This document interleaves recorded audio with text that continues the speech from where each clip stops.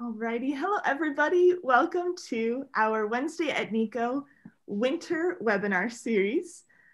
We're very thrilled to have Susanna Manrubia today as our guest speaker. We're very excited for your presentation, but just a few quick announcements before we get started. If you're new to this webinar series and you should have a question for our speaker, please feel free to use the Q&A feature at the bottom of your screen and ask your question. We'll be monitoring the Q&A during the talk, and there will also be time after the presentation for questions. So please, we love getting questions from our participants, and don't be afraid to ask questions. It's great to have them. Our next announcement is we have a few new additions to our NICO core faculty. The first is Catherine Amato. She's an assistant professor in the Department of Anthropology at Northwestern. We have Haoqi Zhang, who is an associate professor at McCormick. And then Adam Pa, most people know, was our associate director for NICO. He is staying on the core faculty. So we thank them for joining us, and we're very excited to have them as additions to our NICO family. So now I'm going to turn things over to Luis Amaral. Luis is one of our co-directors here at NICO, a very prominent face in our community. And he's also a professor in the McCormick Department of Engineering. So Luis, thank you so much for joining us today. And I am going to turn things over to you. Hi, everybody. It's my great pleasure to introduce Professor Susanna Manrubia to you. Professor Manrubia studied physics at the University of Barcelona. And those of you that know me know that I always like to tell a little story. And in this case, the story is more about me and Spain than about Susanna. I studied in Portugal, and when I went to the US to get my PhD, came to the US to get my PhD, I met a bunch of Spanish physicists, and I was really jealous because all the Spanish physicists seemed to know one another, and they had this amazing community. And I had gotten my master's in Portugal, and I didn't know any physicist that was outside of my department. So it was really depressing, and I was so jealous of the amazing community that they had and still have. And the community, especially, I'm familiar with the statistical physics community in Spain, and they are an extraordinary group of people, both individually as scientists. So Susanna is one of the best representatives of that community. She does really outstanding research. She, like many of those physicists, actually went abroad to expand their network. So she was an Humboldt Fellow of the Max Planck Society in Germany and a postdoctoral researcher at the Max Planck Institute of Colloids and Interfaces. She's currently in the Department of Molecular Biology and Biotechnology at the National Center for Biotechnology in Madrid. Her work is primarily theoretical and computational, but she maintains close collaboration with various experimental groups. Our interests, and this is really exciting to me and to people at NICO, really spans a broad range of subjects, especially in biological phenomena, all the way from genome to dynamics to large-scale evolution, as well as the emergence of cultural patterns and collective social behavior. And I was just looking through things, and I realized that she recently published a paper in PNAS that I haven't read, but looks really interesting on the predictability limits of an expanding epidemic. So she has done really fascinating work on many fascinating problems, and we are all very lucky to be able to learn more about her research. And if you are not familiar with it, you are in for a treat. So please helping me in welcoming Susanna to the NICO seminar. Thank you very much. Luis, that was an amazing introduction. So I feel overwhelmed by your words and by your anecdote about the Spanish community. It's true. I mean, we are somehow linked one to another. There are a few generations of physicists that we all somehow stepped into complex systems, and there we are.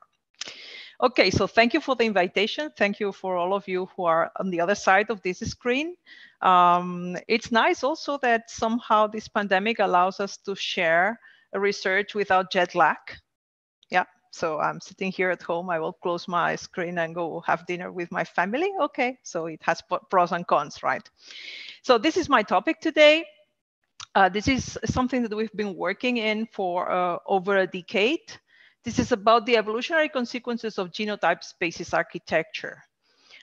Some theoretical results, which we have devoted most of our efforts to this investigation, and then some empirical observations that are more recent in time. And so I will present some unpublished results regarding these empirical observations.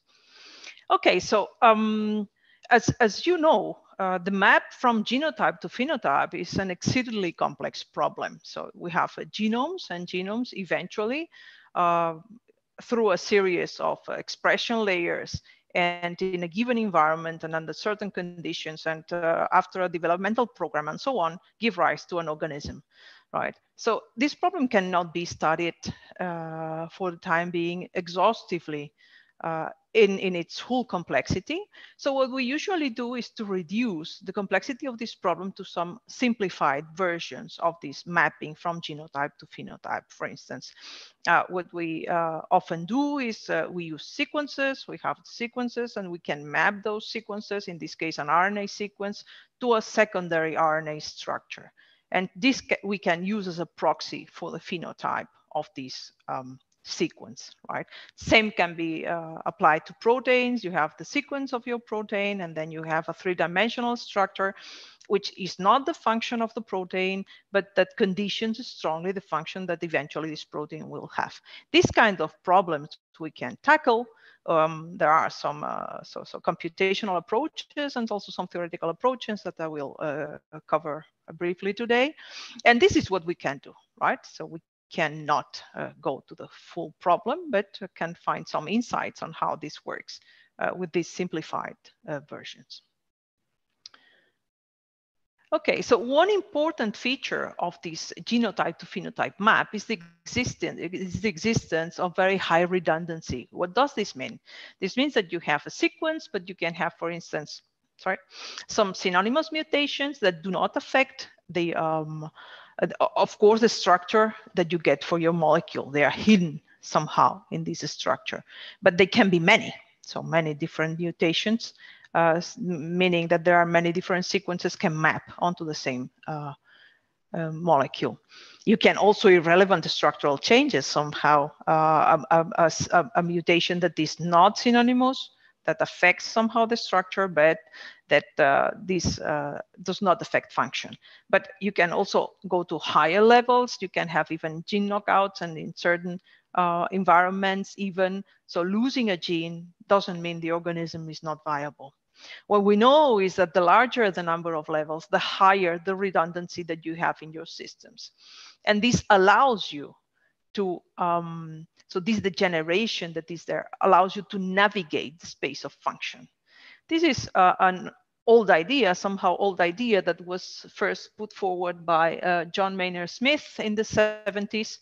And he took this example of the four-letter words in English, right? So there are many sequences of four letters that have meaning: work, word, war, and many others that do not have meaning. But somehow you can navigate the space of meaning by applying just point mutations to these four-letter sequences, right? So this was the metaphor that he was using to mean that somehow if you are going to navigate the space of sequences for functional proteins, you have to have an underlying structure that is a sort of network that allows you to introduce this point mutation, and you are not losing the functionality of the protein you are mutating, right? So this was his wrapping up of this mechanism, saying if evolution by natural selection is to occur, functional proteins must form a continuous network which can be traversed by unit mutational steps without passing through non-functional intermediates. That's an extremely powerful idea, first so formulated in this context, while in a broader conceptual context also, where it seemed problematic to reach function from something that was half functional or not functional at all. But this has shown that this is a possible solution. So what is the architecture of these networks? This is something that we and other groups in the community have been concerned with for almost 20 years by now. And a model that we have used and was introduced at first by the Vienna group, where Peter Schuster and some other brilliant people were working, is the case of the RNA secondary structure. So as I was introducing previously, you have a sequence, and just based on thermodynamical principles, you can assign to each of RNA sequence a secondary structure which corresponds to the minimum free energy structure. Right? This is nucleotides tend to form pairs of different energies, and then you reach this configuration. And this can be used as a proxy for the phenotype. Admittedly simple, but even this simplicity is exceedingly complex in a sense that you will see now. So there are lots of redundancy in this mapping. This is an example of 5 different sequences. They are as far as 2 random sequences might be, sharing only about 25% of their positions. And they all map to the same secondary structure, which is this one shown here. These are short sequences, just length 35, right? So functional molecules can be pretty much larger. And what we do to construct networks in the Maynard-Smith sense is to assign a node to each of these sequences and put a link between 2 nodes if they are a distance 1 mutation, right? This is just a definition. You can construct a network. If you could explore all possible sequences of a given length, you could partition your space into a set of networks that map into also an ensemble of different secondary structures. What is the size of these spaces, of these networks? Can we have an idea of what are we talking about? So one can calculate an upper bound to the number of different secondary structures for sequences of length n, right? And of course, you have 4 to the n different sequences. Just for length 35, as in this example, you have about 10 to the 10 different secondary structures. These are large numbers. But on the average, every of the secondary structures has 10 to the 11 approximately different sequences that map into each structure. And this is just for length 35. This is a space that we cannot explore exhaustively. Can you imagine what happens when you have sequences that are closer to the length of real functional molecules, like length 100, for instance? Well, the number of possible sequences of possible secondary structure is well over the size of particles in the universe. So this means that from a computational viewpoint, we will never, ever be able of systematically exploring those spaces. So what we have been doing through the years is try to explore smaller spaces and try to extrapolate to larger sizes and see if we can do some theory. So the problem is not simple, but only if we can extract some principles, some trends that do not depend on size, can we possibly say something about the asymptotic structure of such spaces. This is an example with sequences of length 20 only. This is this space we can exhaustively fold and calculate all the networks. And for instance, in the upper plot, what you see are the different degree distributions. So the number of neighbors, of neutral neighbors of each sequence in your network for different network sizes. So these all belong to sequences of length 20, right? So there is a broad range of different sizes, each corresponding to one different phenotype, one different secondary structure. So you see that there is this distribution that increases in the average degree and becomes broader as the size of the network increases. And we do not have yet a good idea of what might be the functional shape of this degree distribution. This is what we have, just some empirical examples.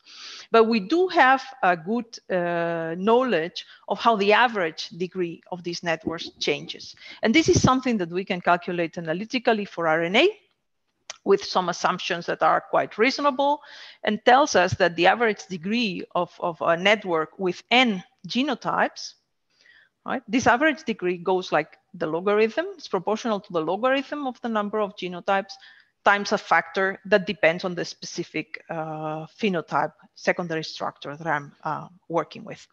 So that's nice, because this is a result that holds for any size of the network. So we can extrapolate to longer sequences. And remarkably, and this is also an important point that we are also exploring, and that makes this problem absolutely amazing, is that for all the genotype to phenotype maps that have been explored, this relationship holds. So the average degree of the networks is proportional to the logarithm of the size of the network. This tells us that maybe there are some universal features of these networks, and perhaps we can go to an evolutionary theory that considers these universal properties as something that is not particular of a model, but that is an actual property of genotype spaces. Another property of these networks is that they are assortative, and this is related to the existence of genetic correlations. Assortativity means that if I have a node, a sequence that has a few neighbors, also the neighbors have few neighbors. And the other way around, if I have a highly connected sequence, then also the neighbors of this sequence tend to be highly connected, right? So I have this increasing dependency between the degree of a node and the average degree of the neighbors of a node. Another quantity that we could calculate, and that we believe also might be a universal property of genotype to phenotype maps, is the distribution of phenotype sizes. This is, I repeat, if you, in the case of RNA, for instance, you take a secondary structure, all the ensemble of secondary structures, and you make the distributions of how many genotypes map onto each secondary structure, you calculate the distribution, and you get a log normal distribution. This is a comparison between theory, this log normal continuous line, and data. Right? This is computational data. This is the folding of the space of sequences of length 20, an exhaustive fold. And as you can see, it fits nicely, even if there could be strong finite size effects still for length 20, it fits nicely the theory. When you go to longer sequences, for instance, length 100, this is an interesting relationship. This is now comparing the theoretical distribution, again, a log normal, with observations based on actual functional sequences of non-coding RNA. Okay, so you go to the RNA database, you take all your sequences of length 100, you look at the secondary structures and you calculate, and this is another problem that has been solved, you can estimate the size of the associated neutral network to each of those sequences. And what you see is that for actual sequences, functional sequences, natural sequences, only very large phenotypes have been explored by natural selections. So you have here a whole ensemble of networks that are never visited, even if their fitness could be perhaps higher than this, than that of the sequences of the structures that are observed in nature. They are not seen in nature. So this is telling us that there are very strong entropic effects in natural selection. This is, we believe that this is the way to go if we want to quantify precisely how this degeneration, so this redundancy that networks have, compares or competes with fitness of a given sequence, of a given structure in function, right? So there is always this, there has been this discussion between whether neutral evolution is more or less important than adaptive evolution. So what matters more? This degeneration, this entropy, or fitness, or how good I function in a given environment. So of course there is something of both in Can I ask you a question? Yep. So this is this a selection, or could it be probability of observing? So this is a graph. The x-axis is on the log number of sequences, right? And so as the number of sequences is decreasing, because you don't have an exhaustive, the ability to do an exhaustive enumeration, they will become less and less likely to be, for you to find even an instance of them from which you could build the network and its size. Could that be also playing a role? Sort of some of the clusters that are smaller you'll be unable to identify because you don't have an infinite number of real sequences. Yeah, let me explain, because I may have mixed it two different ways of estimating these distributions. So of course, if you have long sequences, now forget about this plot. Just imagine that we are doing computational analysis of our space of sequences, and I just generate sequences at random and calculate how many of them fall into a given secondary structure. What I'm going to observe is what you say precisely. I'm only going to see large clusters. So this random selection, actually, so this most sequences, 99.99% of sequences fall into a few phenotypes, which are the large phenotypes. So this is what I'm going to observe. You're right. And this is why, so so many years ago, people were trying to fit power laws to these distributions at the time of power laws, you remember. So because we were only seeing the tail of this distribution. But this is another thing. What I'm showing here is you go to the data bank and you have one single sequence that has been selected by nature, right? But there are ways of estimating how many other sequences would fall into the same secondary structure. And this is done for non-coding RNA, such that so you don't have to go over different levels of expression and going to the protein. So it's just non-coding RNA where sequence is important. Single sequences, and then you estimate how many others that you don't see. You don't see in nature, you just see one, fold into the same secondary structure. And this is what we are representing here. And this is all the universe of known, known functional sequences of length 100. And further, by other methods, we estimate the associated size of the neutral network. So the first case is sampling of random sequences. Yes, you are only going to observe the tail, but this is what nature has selected for single sequences. So I know it's a little bit involved, but here you don't have these problems of selection of sequences that you have in the first approach. Right. So, I mean, everything that we observe in nature is related to very large networks. Right. So it's not that we observe of the network, we just see one sequence of the network, but we know that the network, so that the other possibilities are equally large. Right. So this increases navigability, and then when you do phylogeny, you can move so accumulate mutations, and you don't lose function in a very systematic way.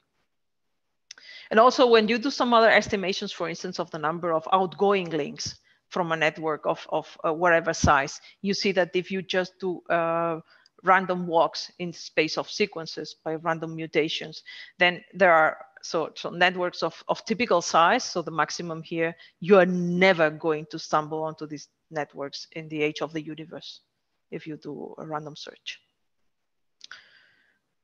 Okay.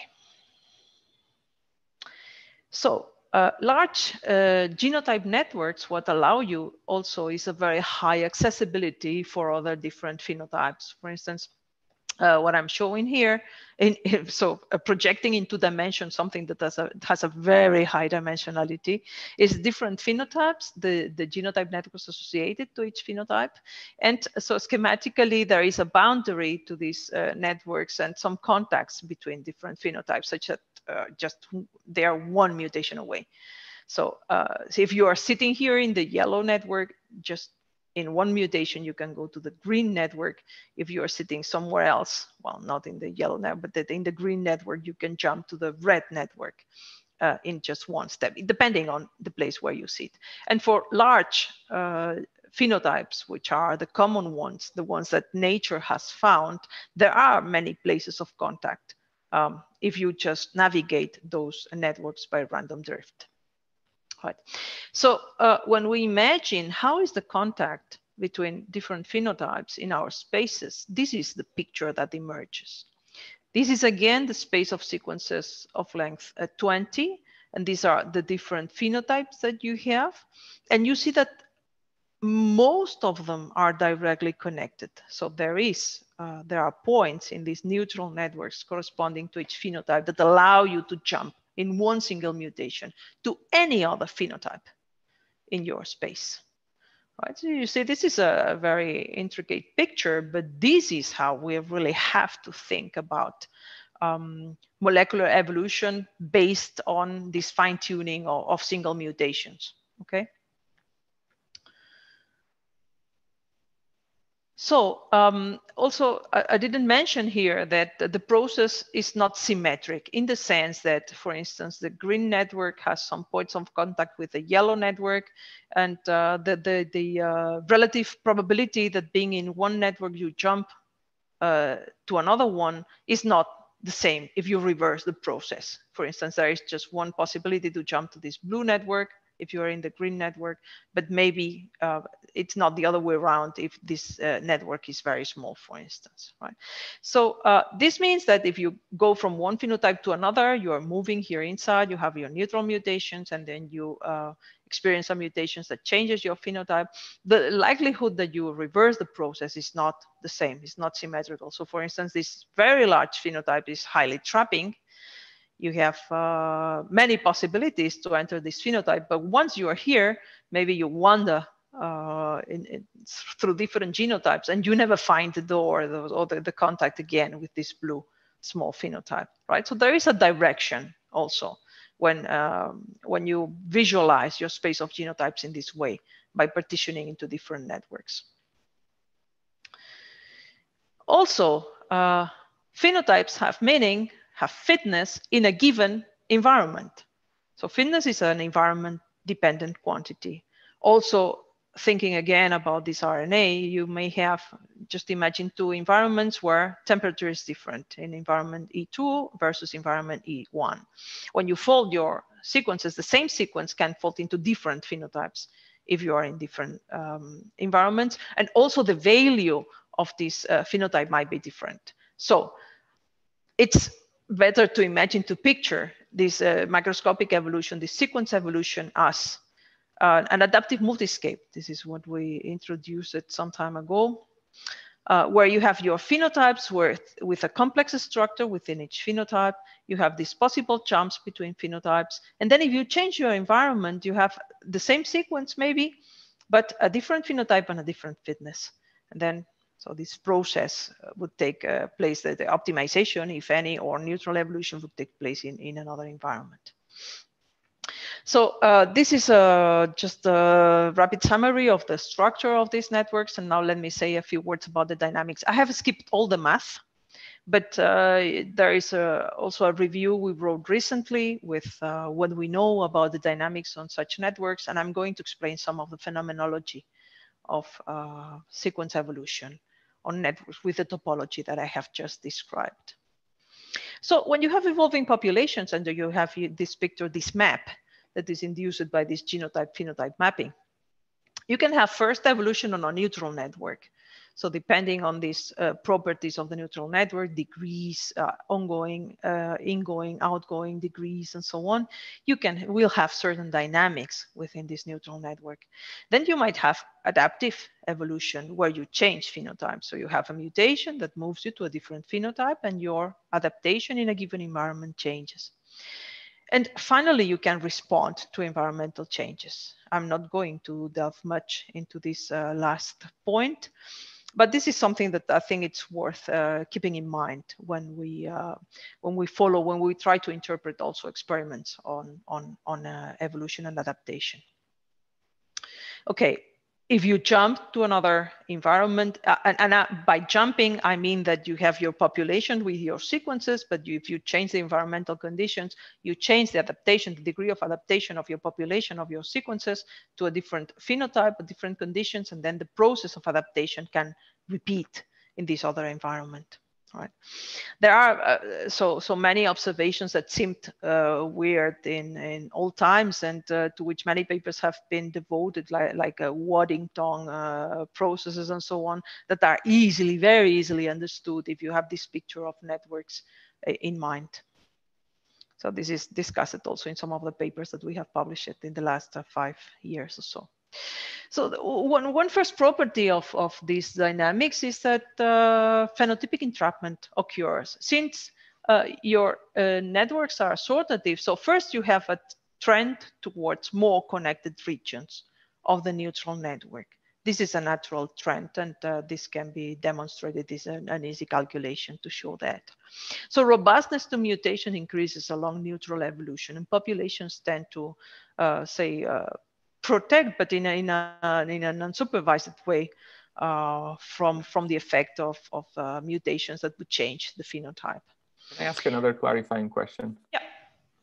So I think I got a little bit lost a second ago. So the size of the circles here are not related to the size of the neutral networks, right? They are related to the population. Right, you're right. Yeah. That's my mistake. I should clarify that in future talks, because I'm going through an overview. Yes, this is the population. So right. now it all makes sense. Right? Yeah, because this is neutral. This is neutral evolution. Exactly. This is yeah. So what you, okay, you sorry are about that. You're worrying about each one of the circles represents a neutral network, and now you are saying if I have you're right. Large population. Oh, no. It's just you might have said it. I don't even sure. Sometimes. No. I didn't. And you're absolutely right. Yeah. I just wanted to be sure that I was figuring out, kind of following the entire argument. And now that I know what it is, it makes perfect sense, and I got it. Thank you. Yeah. So you're right. So each node is now a sequence. So so the populations understood as the number of sequences that occupy each of the nodes of my network of genotypes now through neutral evolution now go to more connected regions. And since those networks are assortative, and this is something that we learned after, so Huinen et al. Published this paper, for instance, then we know that there is a sort of entrapment that increases the average degree more and more every time, and has a delaying effect so it is translated into an acceleration of the ticking rate of the molecular clock. So it's easier and easier the longer you've been sitting on a phenotype to accumulate new mutations. So the clock is somehow a relativistic clock that accelerates the longer the time you have spent in this phenotype, right? Another consequence of the architecture of neutral networks is that you have punctuated dynamics. Why? Because they have a community structure. So there are groups of nodes of sequences that are more tightly connected within this group that to other groups in the same neutral network. So there are sort of bottlenecks in your dynamics. You might spend a long time within a community, and then if you find the connection to another community that is more connected, then you can jump to this other community, and this is produced in a punctuated way. So this is an example from another. So Klaus Wilke did this with another model, but the principle is the same. So you have these increases, these discrete increases in in the connectivity, therefore in your fitness somehow, because in practice what happens is that the effect of deleterious mutation decreases as you spend more time in those phenotypes and you get more and more trapped into into these communities of higher connectivity, right? So you see here, just the very structure of the genotype networks leads to punctuated dynamics. So evolution, even at the microscopic level, at the lower, possibly at the lowest level, is not something that is gradual. It is punctuated. The same happens if you think of adaptive evolution. Now, this is another case in which instead of moving within a neutral network, you're adapting, so changing your phenotype. Here, the example is I have a goal secondary structure and I start with a random population of random sequences, and I select my sequences as a function of how close their corresponding minimum energy secondary structures are to the goal structure that I have. So what I see here is that, and this is a representation of the spread of my population of sequences in the space of sequences, I see that I have adaptive bottlenecks. So a few sequences are selected. I have a spread of my population. This is clearer, for instance, here, where you see a few sequences jump to this new, so represent this new structure. You have the spread in the space of sequences and then subsequent jumps again through adaptation. So in neutral evolution, you have punctuated dynamics. In adaptive evolution, you do have punctuated dynamics as well. It's nice that we have some empirical examples of this kind of behavior. This is a nice case example that was developed by the group of Mercedes Pascual. And this is how the sequences of influenza A drift and shift from one phenotype to another through the seasons, just to avoid to escape the effect of immune individuals. So what they observed was that you have a viral population that is sitting in a neutral network, and this corresponds to a certain dominating strain in a given flu season. Right. So through time, there is a spread of this population in this neutral network. And when the number of individuals that are immune to this strain has increased enough, then there is a strong selective pressure to jump to a different antigenic solution for the virus. And this could be seen in the sequences. You jump to this other network represented here in orange through what is called a selective sweep. You have a bottleneck in diversity, you decrease your diversity, and then in the next season, you again spread in your network and the process repeats. So there is this epochal evolution and innovation in the sense of finding new antigenic types that again cause these seasonal waves of flu, right? So, and this is a mixture of the processes we've been talking about from a theoretical viewpoint. There is something else when we are subject to more than one selective pressure.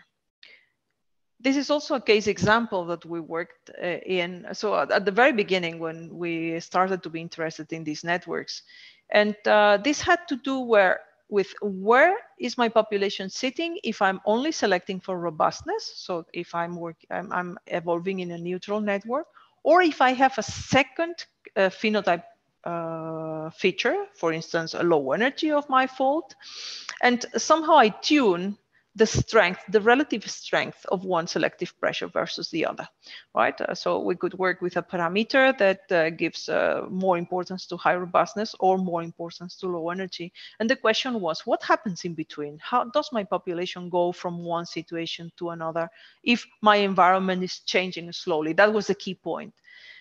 What's the response of my populations at the microscopic level if I'm subjected to environments that change slowly?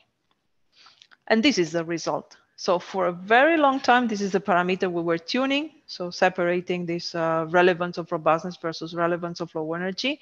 And you see that my population tends to sit on one of the limit configurations until a sudden transition occurs. And then it moves very rapidly to the other side. So we do not know whether this transition is continuous or discontinuous because there are severe finite size effects, and we cannot reach large sizes, and we do not know yet the theory for this transition, but you can see that the effect is dramatical. So your population is maximally dispersed at the transition point, and the time to reach mutation selection equilibrium decreases enormously, increases enormously, right? So one of our questions was, yep. Sorry, is there any hysteresis depending on from which direction you are going on this case? Sorry, what I'm showing here is mutation selection equilibrium. So this is not hysteresis, but if we allow for a finite time in the transition, so we have, which would be the real case, you just have an environment that is changing at a given rate, and then your population probably doesn't have enough time to adapt. And this is particularly true when you are close to the transition, then you do have hysteresis. Actually, I have some results that I have not included in the talk, but I can show you some plots of how this occurs. You have severe fluctuations. You have all sorts of these early warning signals related to this kind of transition, and you do have hysteresis also. Yeah. Okay, so this is another example where what we did was to work with somehow more realistic landscapes, and we implemented here NK Kaufman models. Doesn't matter. It means that for each node, for each sequence, you have a correlated landscape where you assign a fitness to each of these sequences, right? And then you do the same evolutionary dynamics. You have replication of your sequences, mutations to neighbors, and so on.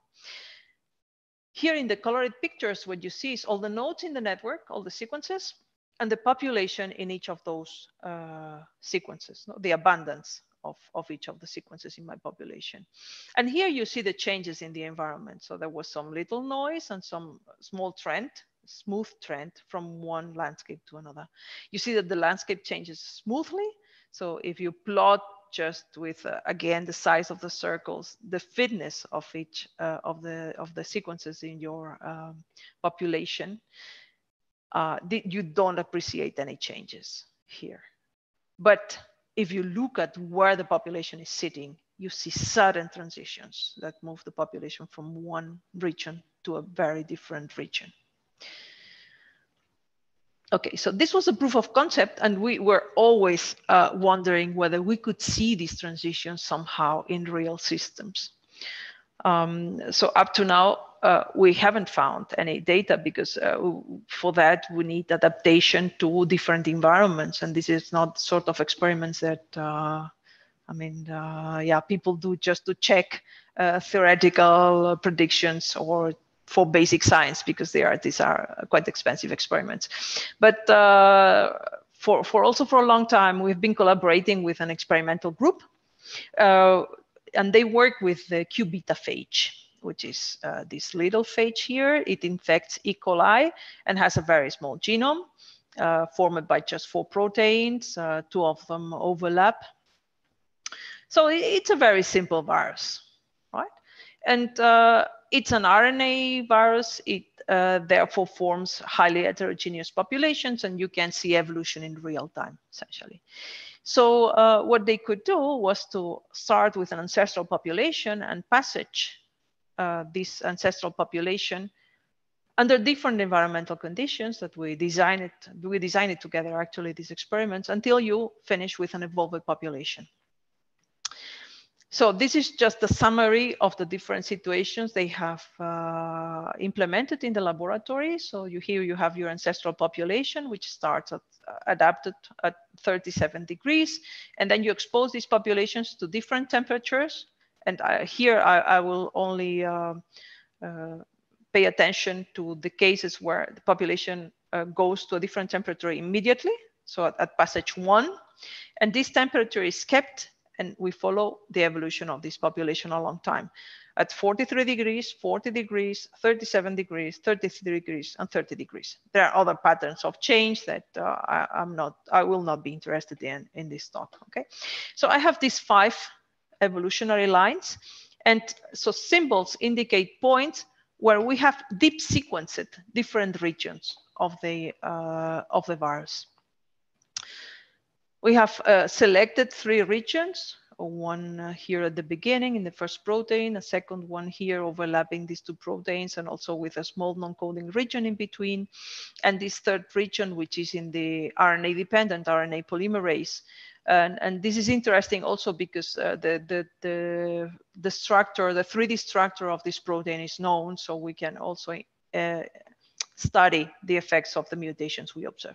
So we have taken these 3 regions and we have, as I was saying, deep sequenced the populations in different conditions at different times of adaptation and in different environments. And this is what we have now. So for each of the regions, what I'm showing here is the number of different nodes. This means different sequences, different genotypes, short, admittedly short, because these are sequences of length from 250 to 330 or so, that have been visited by the virus. So all these different genotypes we have observed in real populations of the virus. This is the number of edges and the same for the other 2 regions. What we have done here is to reconstruct the full network of genotypes that have been visited. I do not mean that they are necessarily,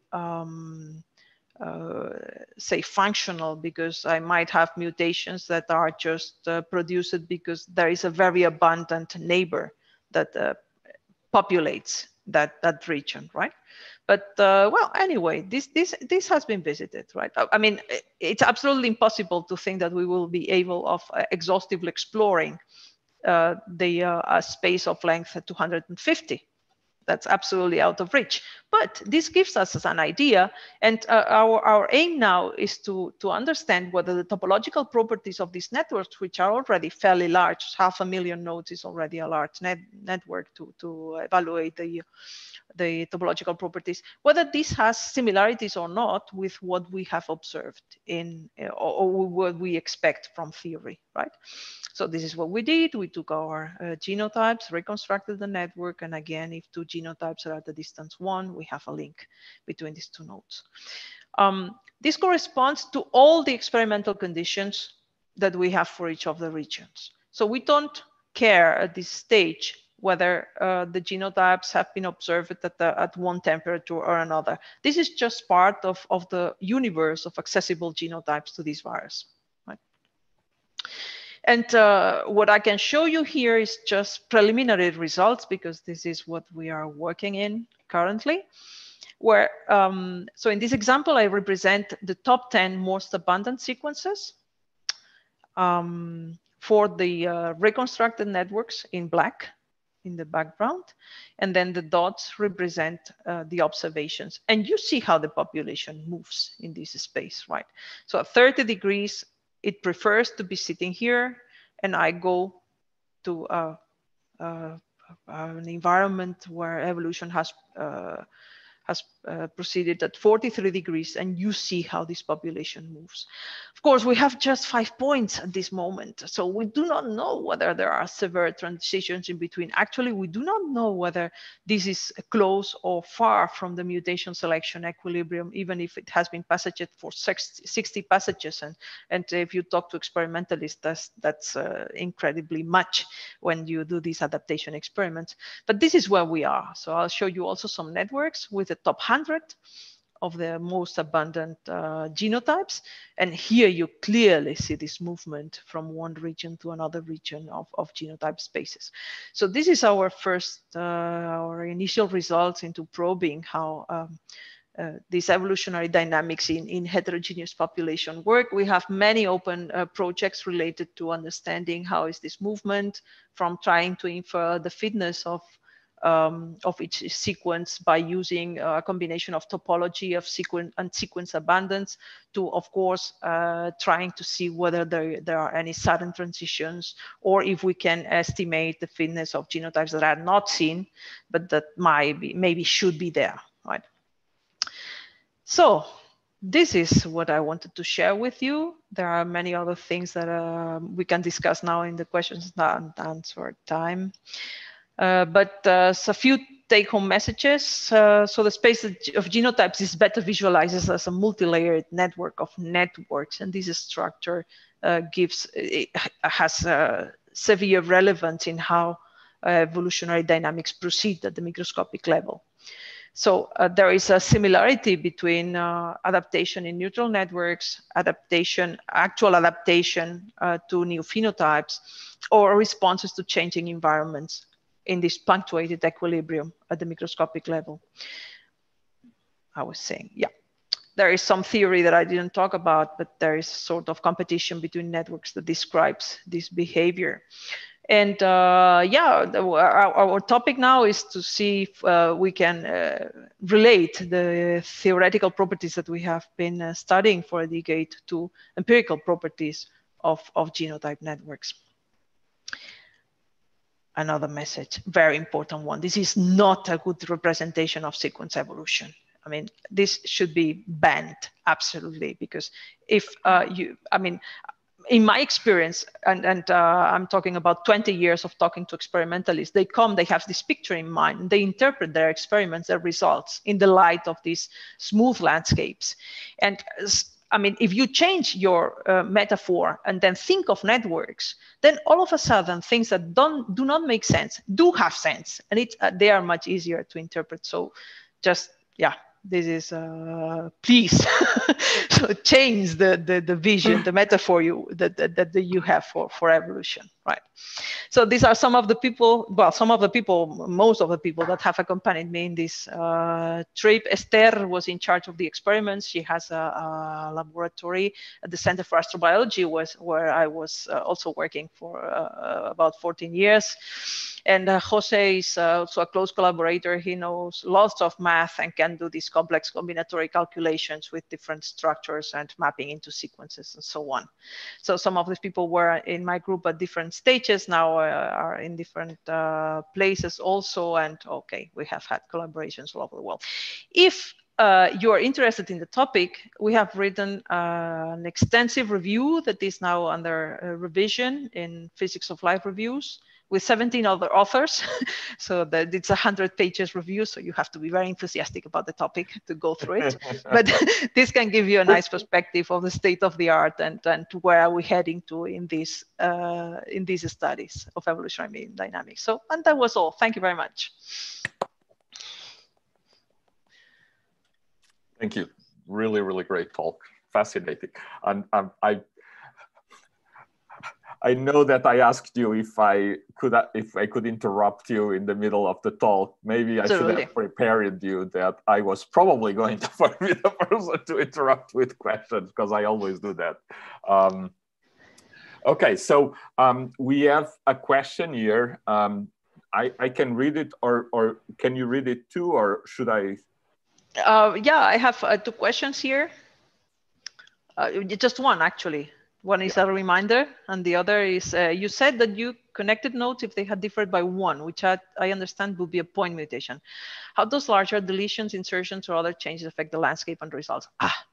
Yeah, that's the question. Absolutely. Because what we have doing at some point, I feel that we have been just so grasping the very simple, minimal landscape of how evolution proceeds. I mean, this has nothing to do with a real actual evolution, even in viruses. So this is just the fine-tuning of evolution. So once you have a gene and then you have a small change in the environment, then you have to keep your function, then you have these point mutations. I mean, even deletions or insertions change the dimension of your space. And this is already something that is difficult to imagine. For instance, something that we are doing now also with those empirical data is to try to renormalize from longer to smaller sequences. So what happens if I project what I have for sequences of length 250 into sequences of length 100 and lower? So, and see if there are any properties that are maintained, because this is essential to understand whether there are alternative pathways in higher dimensions that you do not see. So yeah, this is even at this level, right? But I'm well aware, and this is also one of my interests, that the actual evolution does not proceed by point mutations, right? So you have horizontal gene transfer and combinatorics of functions and so on. For instance, for viruses, this is essential. So there is all this revolution in picturing viral genotypes as networks of sharing genes. And this is much more accurate than phylogeny. Absolutely. So phylogeny is just a little bit of what actually happens. So another of my interests, for instance, are multipartite viruses. And multipartite viruses have their genomes divided into different capsids, and they have to co-infect cells if they are to complete the viral cycle. And our hypothesis is that this is just an opportunistic, say, association, transient association between different genes that gives you a different etiology of disease and different functions at the higher level. And this is very good for adaptation because you don't need to be in the same chromosome to be functional. And yeah, that's much hotter, I guess. So I've spent lots of time with these genotype networks, but I'm fascinated about so the other levels. Yeah, so yeah, I cannot answer that in the sense that I cannot include this in this simple picture. You should use different approaches. I have another question, and it's kind of changing the mode a little bit.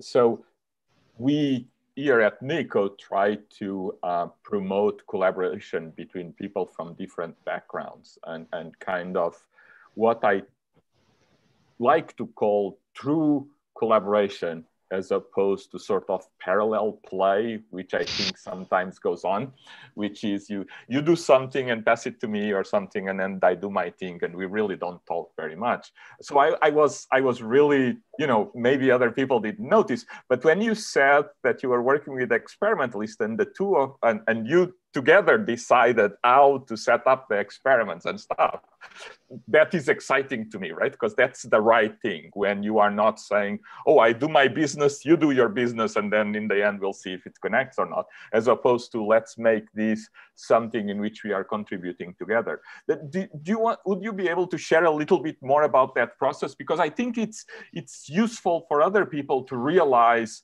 how to accomplish that, because sometimes people are afraid of not being able to do it.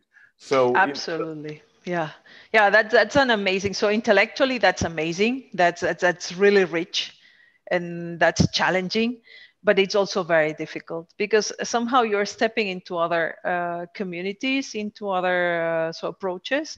And first of all, you need to develop a common vocabulary, a common dictionary, and that's not so simple. When I say model, I mean, so my variable goes like that or like those when something happens in my computer. They understand Escherichia coli, or some other people understand a Gaussian distribution. So model is also already something that has many exceptions, and you have to agree on how you talk to other people.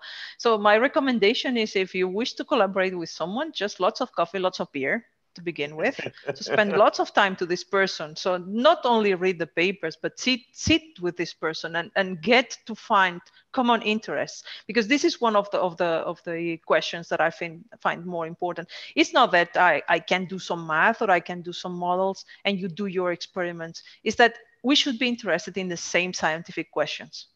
And this is how we can progress in that. Right? Sometimes some people approach you and they say, well, but you should have a formula to solve that. No, I mean, maybe I could have a formula, but I'm not interested in your problem.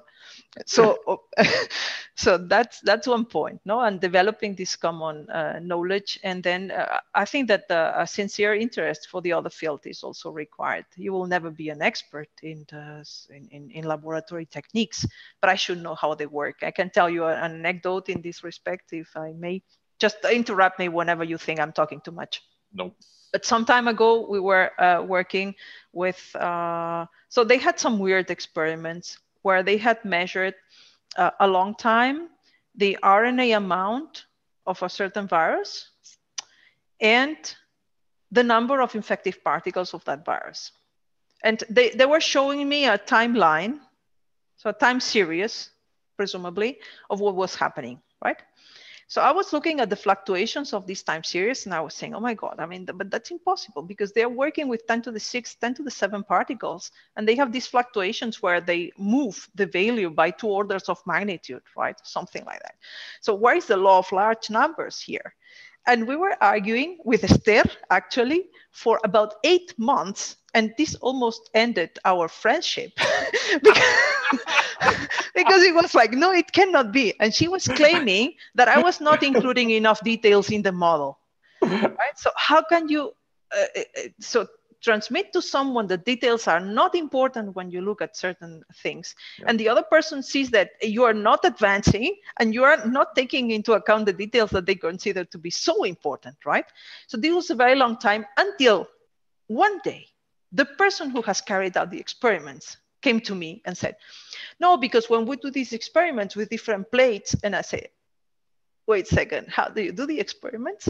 So what they did, they had replicates of each of the plates, and then they were stopping them at different times. So of course you have this memory of what has happened at the beginning in each of the conditions, and what was shown as a time series was not a time series, was different samples, right?